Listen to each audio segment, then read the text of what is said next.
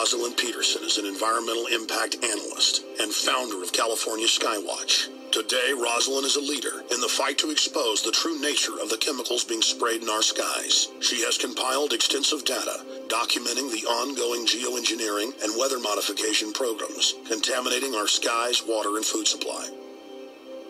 My name is Rosalind Peterson, and I was born and raised in Mendocino County in California.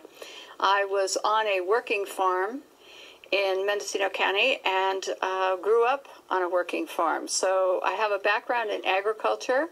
I could drive a Cat tractor. I could do the irrigation systems. I decided to take environmental studies and planning course at Sonoma State University, where I got my degrees.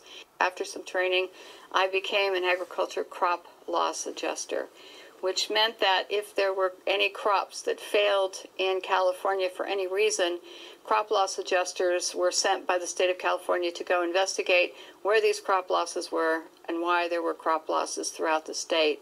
So I was traveling about 50,000 miles a year in this process from county to county, assessing what kind of crops, what kind of damage they had, and looking into the reasons for the failure itself and how much value the crop was that was lost at that particular time. And then if there was a crop loss that was legitimate, then ranchers or farmers could be paid crop insurance for the loss of their crops. In '98, I began to notice just a little bit of tree decline on the property here.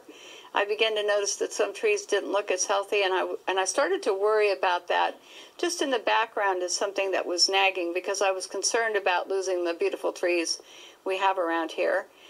Then in early 2000, I began to notice that I would see jets, and they would leave these little tiny trails, and then the sky would white out after that. And I was always irritated because our skies used to be so crystal clear and blue and gorgeous, and all of a sudden you would see these jets, and I kind of thought of them almost as joyriding, and when they were, or skywriting, and when they did this, then the sky would haze over. And so I found myself, when I was teaching tennis and being outdoors all the time, or traveling for work, that I was irritated a little bit about the idea that the skies were hazed over a lot.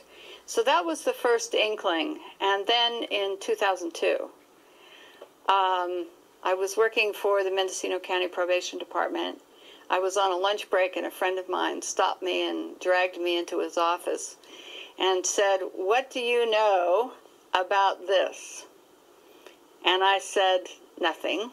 And so he said, "Well," he said, "look," he said, "I want you to know that something strange is happening here, and I'm really concerned about it. My brother, who's in the military, is concerned about this and has called me a couple of times to say he was concerned that there was something here that was going on that was not quite right." Our children, who we owe our lives to, all of us, especially those who have made the decision to have children, we don't own our lives. We owe them to our children and to all the children of the once thriving, now dying planet Earth.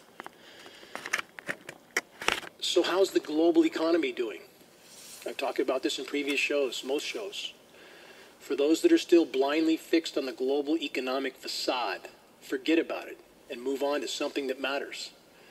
The notion of endless global economic expansion was always a complete delusion.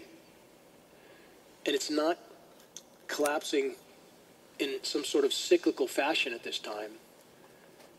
It's collapsing in a manner from which it will not return. We are